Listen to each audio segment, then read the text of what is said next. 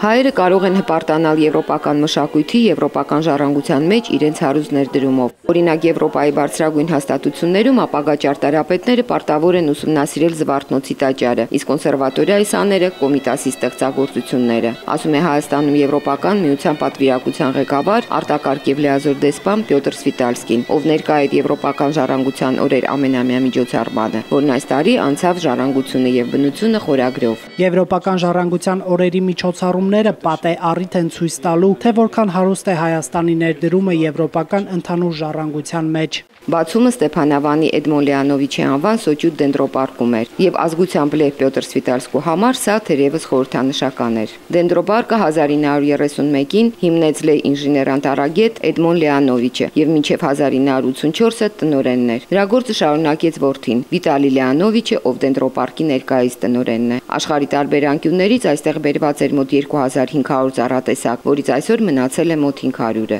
Ժամանակին դենդրոպարկը նաեւ գիտական հետազոտությունների կենտրոն էր եւ այստեղ աշխատում էր ավելի քան 40 մարդ։ Այսօր 35 հեկտար մակերես ունեցող դենդրոպարկը ունի ընդամենը 1 տասնյակ աշխատող, որոնց ջանքերը հիմնականում ուղղված են այգին մաքուր եւ բարեկարգ վիճակում պահելուն։ Բնականաբար պահպանության առումով ունենք խնդիրներ, այսօր վարկամիջոցները լիարժեք չեն, բավարար չեն, բացի ուրեմն պետբյուջեից մենք նաև մուտքը դարձրել ենք վճարովի, փոքրիկ արտաբյուջե կձևավորվի նաև մուտքի վճարներից, հետաքրքրված են նաև մեր եվրոպական տարբեր բնապահպանական կառույցները, ում հետ լավ համագործակցություններ կան բնության պահպանվող այլ տարածքներում, ես կարծում եմ, որ հաջորդիվ նրանց ծրագրերը նաև կհասնեն դենդրոպարկ։ Դենդրոպարկը ստացել է հատուկ պահպանվող տարածքի կարգավիճակ։ Подчинялся дендропарк разным учреждениям, и ботаническому саду Ереванскому, и даже горсовету Ереванскому, и Степанаванскому, и Ванадзорскому НИЛОС,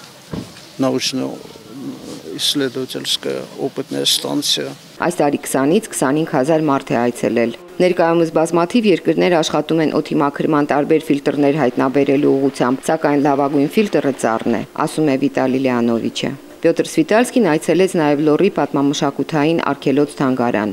Այսօր խոսում ենք բացառապես բնության եւ մշակույթի մասին։ Եթե Եվրամիության հետ համապարփակ եւ ընդլայնված գործընկերության շրջանակային համաձայնագիրը ստորագրվի, խթան կստանանք ավելի խոր համագործակցության եւ ներդրումների, թե մշակույթի, թե բնապահպանության ոլորտներում։ Մենք աշխատում ենք մեր հայ գործընկերների հետ, որ Հայաստանի եւ Եվրոպայի միջև կապերն ամրանան։ Այսօր հիասքանչ օր է, շատ տպավորված եմ։ Դեսպանը շատ տպավորված էր, նրա խոսքով այս միջոցառումները ցույց տվեցին, որ կամուրջը Հայաստանի եւ Եվրոպայի միջև իրոք շատ ամուր է։